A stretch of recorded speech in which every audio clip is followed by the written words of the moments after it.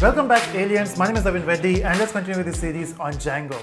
In the last video, we have started working with the registration form, and then the moment you click on submit, the request will go somewhere. Oh, where? But so if you go back to registration.html, we are saying when you click on submit, request goes to register. But what is register here? So if you go to URLs, you can see whenever someone calls for register, it will call the method or the function which is register itself from the views. But we are using the same function for both the requests, for fetching the page which is registration.html and for sending data as well. And now that's where the get and post makes sense. So basically, when you are calling this register.html, you are sending a get request. When you are submitting data, you are sending a post request. So even if your URL is same, what is changing is the type of request. So here, based on what type of request you send, you will call that particular page, right? Or the feature. Now in this case, we want to work with, so this should be executed when you send a get request. What if it is a post request? In that case, you will say if. So how will you check if the request is get or post? So you can say if request.method, if that is equal to post. Now how will you check that? So we'll say if that is equal to post, then you will do something. Otherwise you will say else. You will execute this part, right? It's that simple. We are missing a colon there. So if it is post, then what you will do? So if it is post, it's very simple. You can simply fetch all the values which is coming from the user. Okay, but how will you fetch all those data? So it's very simple. You will create some variables. So you will say first name, that's the first variable, and you will say request dot. Now there are multiple ways of fetching data. One is if it is get, you will say request dot get. If it is post, it is request dot post. In fact, we have seen this when we were adding two numbers, and that's why that example was important. So you will say request dot post, and in this you will specify from where you're getting data. So you're getting the data from first name, and this first name is same as the name of a field in the HTML file, right? So we also need last name, so we can simply copy this. Again, we need 6, I guess, or here 6, 2, 3, 4, 5, 6. Okay, and here we'll say last name. This has to be username, and this will be password, but password 1 because we need two passwords, password 1 and password 2. So we'll say password 2, and this will be email. Okay, we have to change some stuff here as well. So this is last, this is user, this is password 1, password 2, email. So that's it. We got the data from the user. But how will you save this in database? Now, if you say you got the value, now you want to hit this data to the database, we need to write SQL query, right? That's what we do in normal projects. We have to use SQL to interact with database. But that's not the case because we are using ORM. Once you got your data, you can simply push that data in database, provided you have a model with you. So if you remember, if you have a model object, you can set this data there and you can save this data in database directly. But do we have a model object for the user? So you don't have to worry about the user model object. It is there in the Django framework. We just have to use it. And the way you can use that, so first of all, you have to import it. So you will say from django.contrib.auth.models. And you have to import two things. The first one you will import is user, and then we'll also be using for login, which is auth. So auth will be used for the login part. So let's take it as at this point itself. Once we got all the data, let's save this data. Now, first of all, we need to create a user object. So you will say user is equal to. Now, since we already imported user, so we can say user.objects. That's how you handle the database. So you will say user.objects.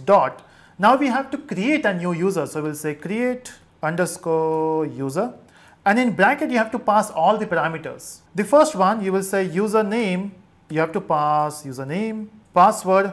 Okay, now we have to pass only one password, not two. So let's pass password 1, and we have to pass the email ID, and we'll set the email ID as email. So all this data, all these fields are available in the model object of Django for the user. So we'll say first name, and we'll say first name. So this user is of the model, and then this username is what you are passing. Same goes for all the fields here, and last name would be last name. And our job is done. Once you got the object, okay, we have not saved it yet. We have got the object with all the data.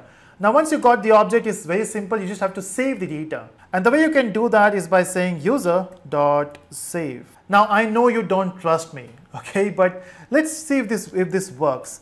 In fact, I want to do one more thing. Once it is saved, I just want to print something on the console. so that we'll know something has happened. I will say print user created, that's what I want to say. And then we also want to call a page. Maybe I want to call the home page again. Once the registration is done, I want to call the home page. So I will say return. So we have to redirect to the home page. We'll say redirect /. That's how you go back to the home page. Okay, but as you can see, redirect is not available. Let's go back to render, the first line, and we also import redirect. And our job is done. So we are redirecting to home page. I'm not sure will this work. Let's verify. Let's go back to our home page and we'll say register. I want to register the user. And this time I want to register Manoj Tiwari. The username is Manoj. Email ID is man@gmail.com. And the password is, let's say 1234. Let's say the password is 1234. Click on submit. We got the home page. Yeah, so you can see if I go back to my console, it says user created, but the actual verification will be done in the database. So let's go back to our PG admin and we'll say right click, view all data. Can you see that? We got a new user and this user is not a super user and that's why it says false. We got username, first name, last name, and then email ID. What else we have? Is it a staff? No. Is active? Yes. And last login is not done. That's fine because we have not done the login yet. Date joined, the current time. Everything is set and your password is stored in the secure format. Done, right? We are able to register the user, but we are still missing some things here. So what exactly we are missing? We are missing three things. The first thing is we have not verified if the password 1 is matching with password 2. That's the first verification we have missed. The second verification is what if the current username is already used? Example, when you create an account on Gmail or anywhere where the username should be unique, we are not checking that. Third, we are not even checking if the email is already exist or not in database, because if it is exist, you can't use the same email ID. So that's what we want to verify before. In fact, this is not a good practice. We should verify first. But since we were excited, we have done the code, it's working, but we have to first check that. So how will you check? So even before doing this, we have to apply if condition. So you have to say, if the password 1 is equal to password 2, then only you should proceed. Even all these things should be done only when it is true. Else what you will do is you will print user not, or maybe password not matching. Okay, this is what we need. So if you go back to the registration form, let's say register again, and this time let me enter any random data here, any random username, random email ID. Oh, it should be verified. And then the password is 1234 for the first, password is 1234, the password is 12. Click on submit and you can see we got the home page again. But let's go back to the console and the console says password not matching. And this time we have not got the new user. So it says, you can see nowhere it says user created. So we have not created the new user. But that was the first checking. The second checking we have to do is if the user is already exist in the database, even if it is same, password is same, we have to first check for the user. So let's do that here. So if user.objects, how will you check? So we'll say user.objects.filter. In this filter, so we'll say username.username.exist. Now, if this will give you true, it simply means the username is already taken, so you can't use that. So we'll simply print here username taken, right? And this part, the actual thing should be done only in the else part. So now again, we have to use tab. Okay, so basically we are checking two things, right? Username taken. In fact, we need to do one more checking here, which is for, we'll say elif, and this checking is for the email ID. So we'll say so we'll check for email, the same thing we have done for the user. If this exists, we'll print email taken, and then the entire stuff will be available in the else part. Simple, right? Nothing complex. And now let's try this once again.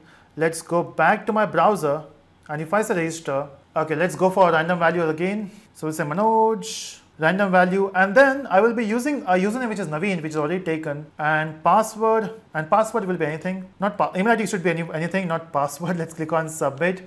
And it should, okay, so we got registration again, but let's verify in the console.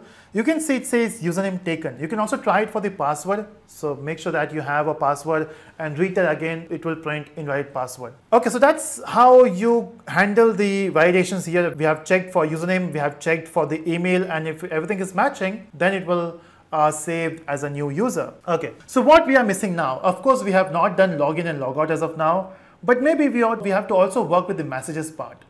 Because the messages is coming in the console, right? We don't want to do that. If something goes wrong, I want to print the message there itself in the registration form. How will you do that? That we'll see in the next video. So in this video, we have seen how to register the user in database. So that's it. I hope you're enjoying. Let me know in the comment section and do subscribe for further videos. Bye.